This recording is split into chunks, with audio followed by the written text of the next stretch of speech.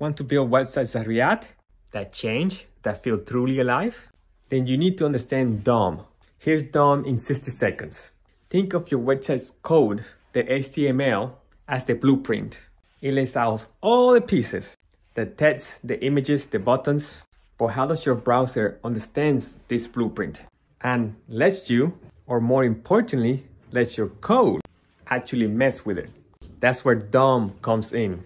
It's like a live interactive map of your HTML. The browser takes your static HTML and turns it into this organized tree structure. Each piece of your code becomes a node in this tree. But why should you care?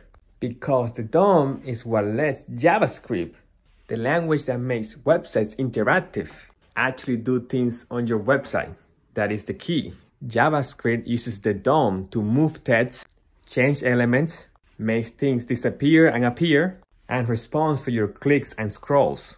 So in short, while HTML is the structure, the DOM is the understanding of that structure, which JavaScript uses that understanding to turn it into action. Learning the DOM is the first step to making your website dynamic and engaging.